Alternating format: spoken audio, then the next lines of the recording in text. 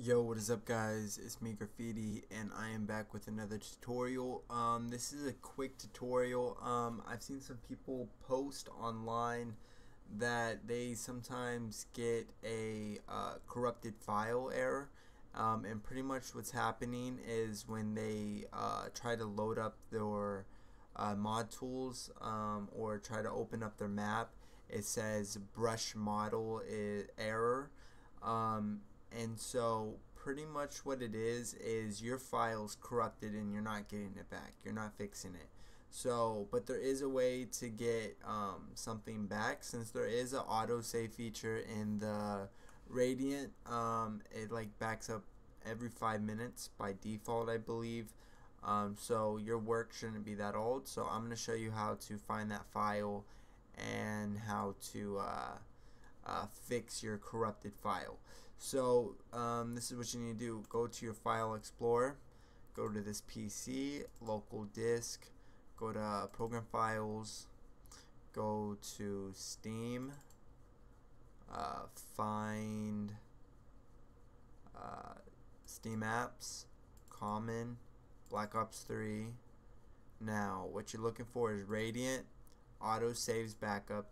Now find your latest backup. So my latest backup would be look at for the dates modified.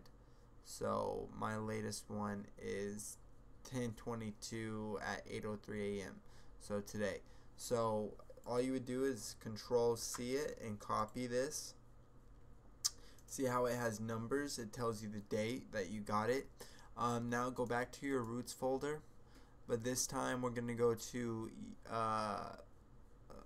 map source ZM, and this is where your corrupted file is. So if you look, if you notice, all of these .map files, these maps are about 520 kilobytes. If your file is corrupted, it's going to say 1 kilobyte or 2 kilobytes, something like that. So what you're gonna do is, let's say this is your map name.